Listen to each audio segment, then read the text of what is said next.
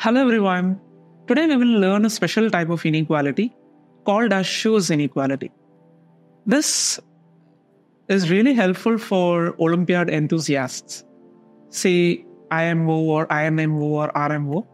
This inequality is really helpful for students preparing towards that exam. We will learn it through a problem. It's a special case of Schur's inequality. Then we will generalize the Schur's inequality at the last. So stay tuned, let's get started. So here is the question with the condition that A, B, C are non-negative real numbers. So by the letter or not plus, we mean non-negative real numbers. In other words, positive real numbers and 0. So if ABC belong to that, then I have to prove A cube plus B cube plus C cube plus 3ABC is greater than or equal to A square B plus A square C plus B square A plus B square C plus C square A plus C square B. First, let's rearrange it. Rearranging this would give us A cube minus A square B plus I am splitting the 3ABC term to ABC plus ABC plus ABC. And I isolate ABC and the term A square C. Then a plus, we have B cube minus B square A plus the isolated term ABC minus B square C. As you could see, I'm isolating the alternate terms of RHS and the alternating terms of LHS. But it's not exactly alternating. First, I take one cubic term and next as the term ABC. So the subsequent term would be C cube minus C square A plus ABC minus C square B. And thus we are exhausted with the terms. So this needs to be proved greater than or equal to 0. Alright, let's factorize it to get something more interesting. If you factorize A square from the first term, you would get A square times A minus B. And if you factorize AC from the second term, you get AC times B minus A plus if you factorize B square from the third term, you get B square into B minus A. And BC from the fourth term, we get BC times A minus B. And then C square times C minus A plus BC times A minus C. Alright, so now take away the common factors of the terms in the same row. So this boils down to the following. We get A minus B times A square minus AC because B minus A is negative of A minus B plus you would get B minus A into B square minus BC plus C minus A into C squared minus BC is greater than or equal to 0. Now again, further factorization would yield A times A minus B times A minus C because one can take A common out of this, right? The two terms in it already contain A. And then we have a plus B times B minus C into B minus A plus C times C minus A into C minus B is greater than or equal to 0. Now, as you could see, this is some nice and pleasing expression, right? It's an eye-pleasing expression. So this is where we are going towards the Schur's inequality. What does it say? It says the following. Let ABC be non-negative real. The same domain from which we utilized the variables a, b, c. And R be any positive real number. So it can be any positive real number. Then we have a power r times a minus b times a minus c plus b power r times b minus c into b minus a plus c power r times c minus a into c minus b is greater than or equal to 0. So you could see that the above to prove inequality is essentially the special case of the Schur's inequality, in which r equals 1. So we will take a bigger leap here by proving the Schur's inequality, and that would be leading us to the actual solution to the question. So this inequality is known as Schur's inequality. But how would I go about proving it? The proof is not going to that convoluted as you could think. It's a little bizarre though. Maybe you can take A is greater than or equal to B is greater than or equal to C without loss of generality. But why? Because that will help us in the analysis of which term can be positive and can be negative. For example, all the terms A minus B, B minus C, C minus A can't be positive as they all add up to 0. So assuming one particular order of A, B and C, it will help us get through the solution or the proof.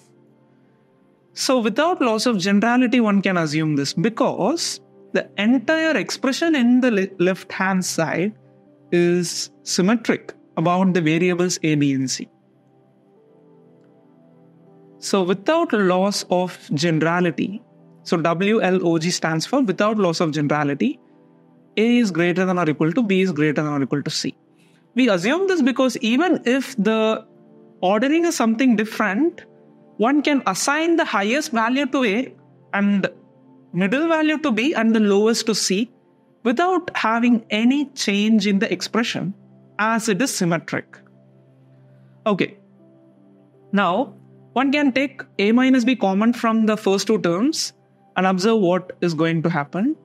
We have A minus B times A power R times A minus C minus B power R times B minus C plus the third term, which would be C power R into C minus A into C minus B greater than or equal to 0. Compare the two terms in the square bracket of the first term. First of all, A minus B is positive because A is greater than or equal to B. And if you compare A power R and B power R, clearly A power R is greater than or equal to B power R because A is greater than or equal to B. And also R is a positive real number. So you can definitely assert this with confidence. And as well, A minus C is greater than or equal to B minus C because A is greater than or equal to B. And if you subtract equal values from the two sides of inequality, the sign will not be reversed. So hence, it will stay greater than or equal to. And we also know each of these entities are positive. Each of these entities are positive. Thus, we are good to multiply those two.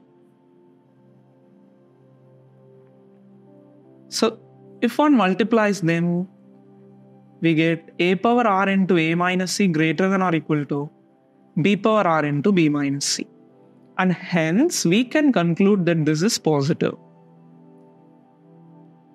Now, Proceed to the second term, we get c minus a, of course, less than or equal to 0, and c minus b is also less than or equal to 0.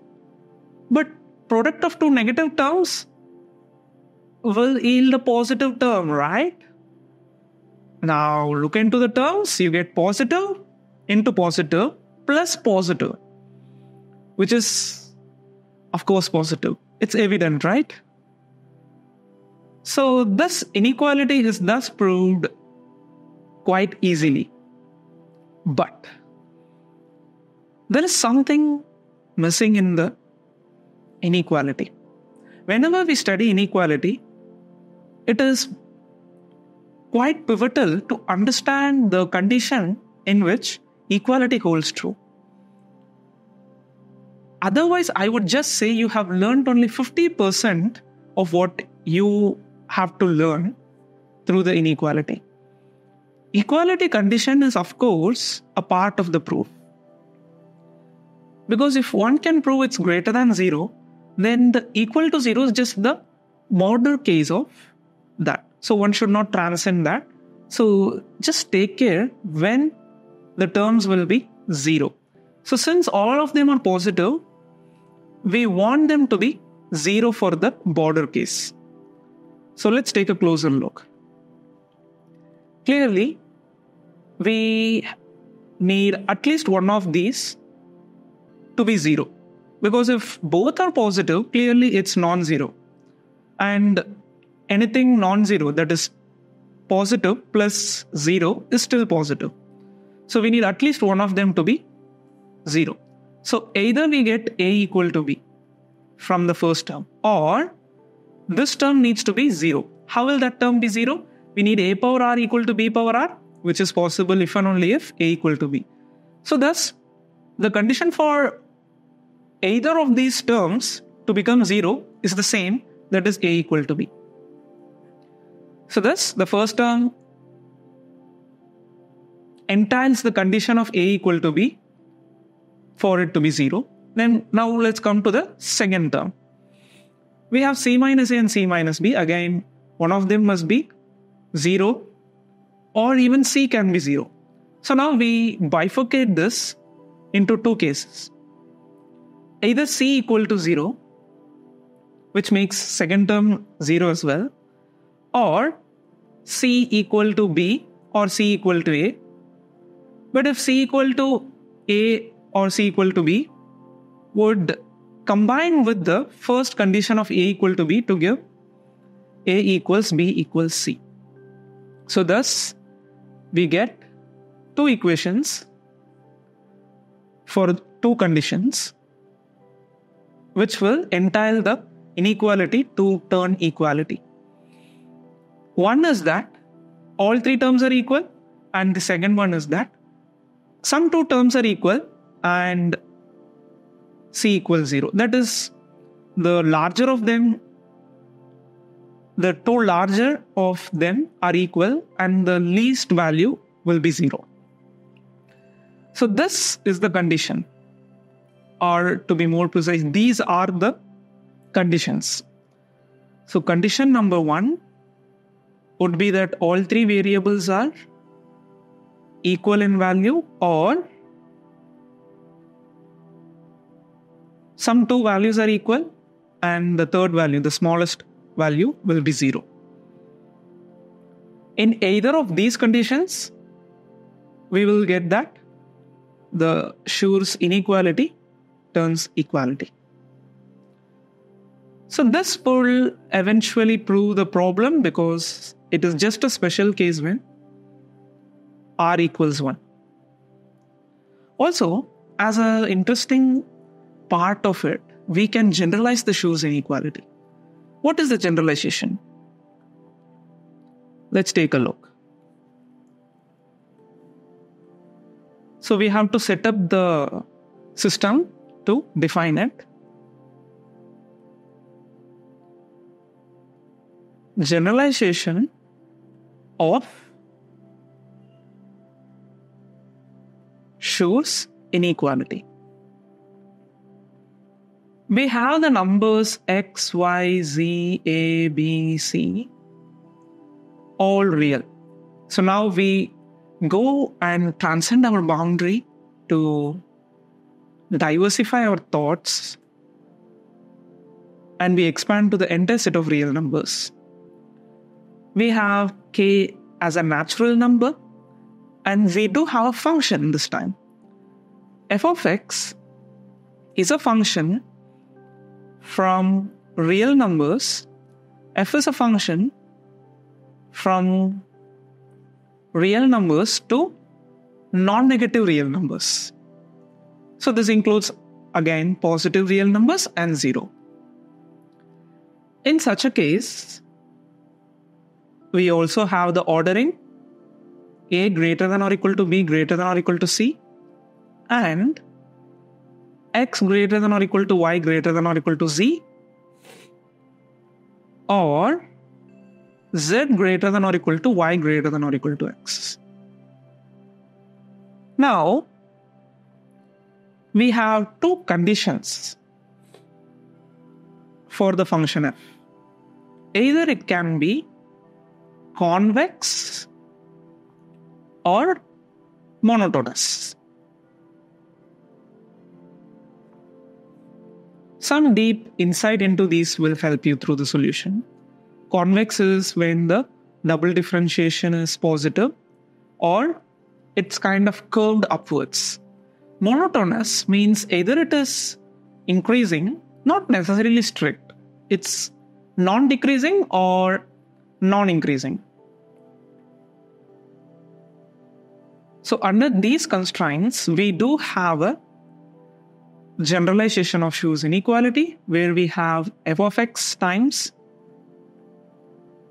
a minus b par k into a minus c par k plus f of y times b minus c par k into b minus a par k plus f of z times c minus a par k into c minus b par k is greater than or equal to 0. So this will be helpful in few scenarios or in advanced mathematics, even beyond the Olympiad level sometimes. So you can also share your ideas regarding the proof. We will meet in the next discussion video. Keep learning great mathematics. Thank you everyone. Bye.